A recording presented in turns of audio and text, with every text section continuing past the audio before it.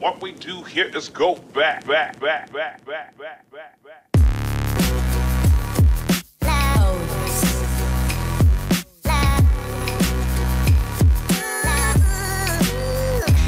আসসালামু আলাইকুম viewers, আমেনাস kitchen থেকে আমি আমেনা বলছি। আজকে আমি একটা হাঁস রান্না করব।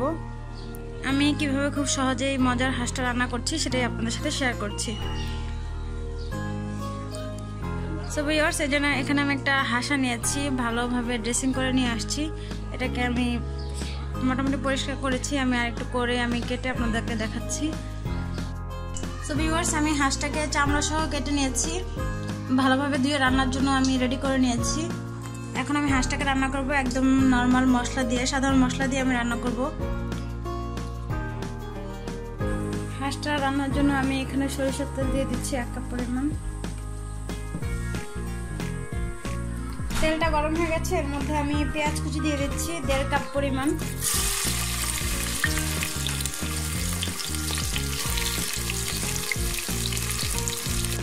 দারচিনি, এলাচ, তেজপাতা এই মশলাগুলো আমি দিয়ে দিচ্ছি। মশলাটাকে আমি একটু ভেজে নিচ্ছি।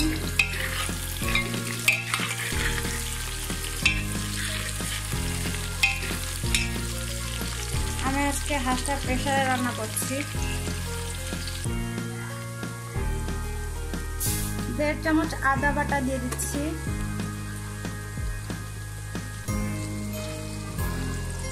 1 চামচ পরিমাণ রসুন বাটা দিয়ে দিচ্ছি।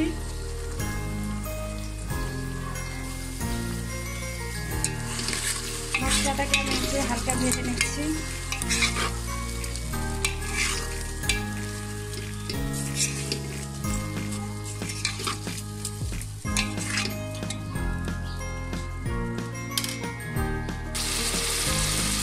লবণ দিয়ে দিচ্ছি আমি স্বাদ মতন।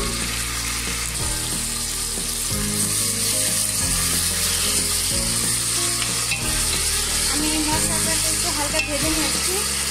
এখন আমি এর মধ্যে হাঁসের মাংসটা দিয়ে দিচ্ছি।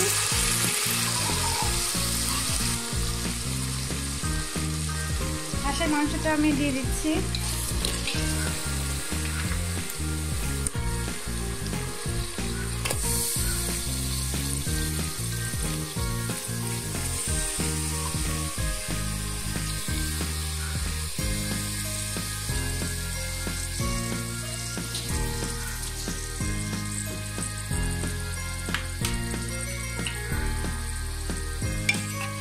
মাংসটাকে আমি একটু মিক্স করে দিচ্ছি মশলার সাথে।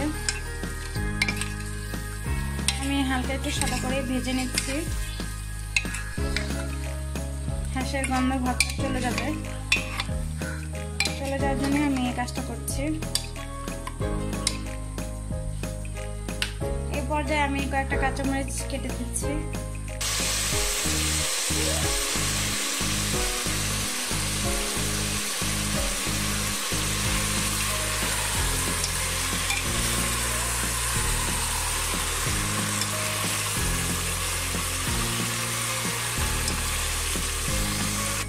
এখানে আমি হলুদের গুঁড়ো নিয়েছি 1 চা চামচ, মরিচের গুঁড়ো নিয়েছি 1.5 চা চামচ, ধনিয়া গুঁড়ো আর জিরে গুঁড়ো নিয়েছি 1 চা চামচ করে, গরম মশলা গুঁড়ো নিয়েছি আমি 1/2 চা চামচের মতন।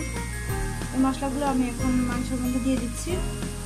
2 মিনিট আমি এইভাবে রান্না করে নিয়েছি। এখন মশলাটা আমি দিয়ে দিচ্ছি। আমি সামান্য পানি অ্যাড করে নিচ্ছি। তো ভিউয়ার্স, আমার কষানোটা হয়ে গেছে। এখন আমি এর মধ্যে পানি দিয়ে দিচ্ছি সিদ্ধ হওয়ার জন্য।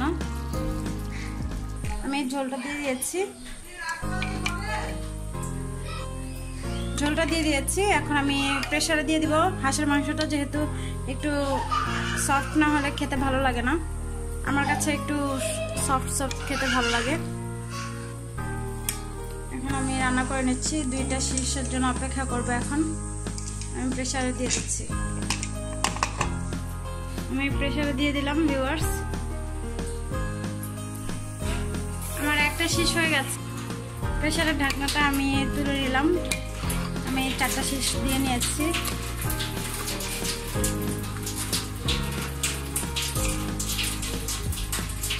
আমার মাংসটা প্রায় সিদ্ধ হয়ে গেছে। আমার রান্নাটা প্রায় শেষের পর্যায়ে। এই পর্যায়ে আমি এর মধ্যে নারকেল বাটা দিয়ে দিচ্ছি। হাফ কাপ পরিমাণে।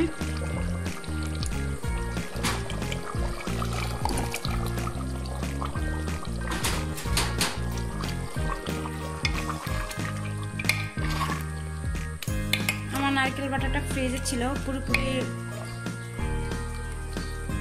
গলা নেই, এর জন্য আমি দিয়ে দিলাম, আস্তে আস্তে দিয়ে দিলাম। নারকেল বাটাটা দেওয়া শেষ। এখন আমি আরেকবার প্রেসার দিয়ে আমি আরেকটু সেদ্ধ করে দিচ্ছি।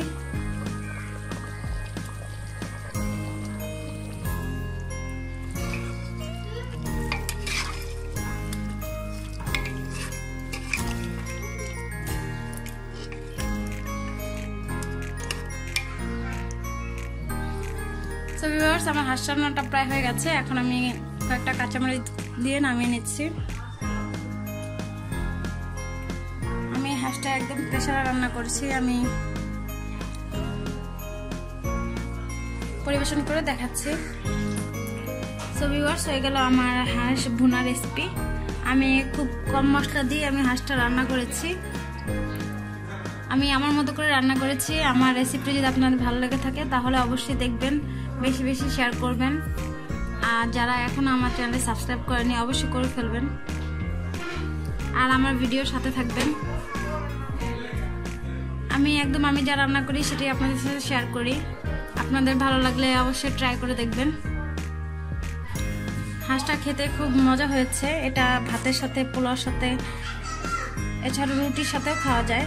এটা খেতে খুবই মজা, আমার কাছে খুবই ভালো লাগে হাঁসের মাংস। আমি আজকে যেহেতু হাঁসের মাংস রান্না করলাম তাই আপনাদের সাথে শেয়ার করলাম। সো ভিউয়ার্স, ভালো থাকবেন। আসসালামু আলাইকুম।